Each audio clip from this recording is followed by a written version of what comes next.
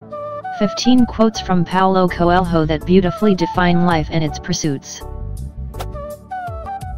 From the author of one of the most famous and widely read books, The Alchemist, we learn great lessons about life, leading in the power to be better every day. Paulo Coelho, the books he wrote and the words he gave us will continue to inspire many throughout their lives. Here we list 15 quotes by the author that beautifully sum up the many pursuits and phases we have in life. Remember that wherever your heart is, there you will find your treasure. You will never be able to escape from your heart. So it's better to listen to what it has to say. When we strive to become better than we are, everything around us becomes better too. It's the simple things in life that are the most extraordinary, only wise men are able to understand them.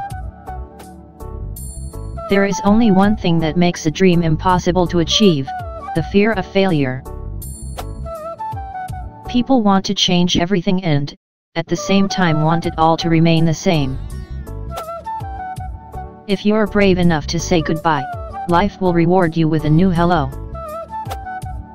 Everything tells me that I am about to make a wrong decision, but making mistakes is just part of life.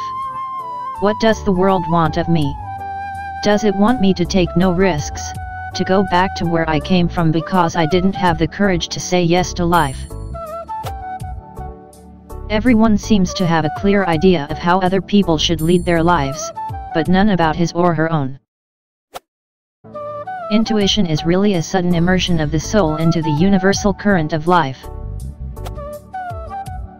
It's the possibility of having a dream come true that makes life interesting. But there is suffering in life, and there are defeats. No one can avoid them. But it's better to lose some of the battles in the struggles for your dreams than to be defeated without ever knowing what you're fighting for. Close some doors today. Not because of pride, incapacity, or arrogance, but simply because they lead you nowhere.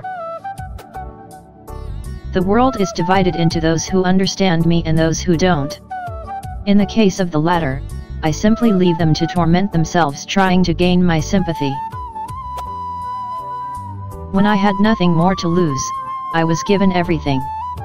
When I ceased to be who I am, I found myself. When I experienced humiliation and yet kept on walking, I understood that I was free to choose my destiny.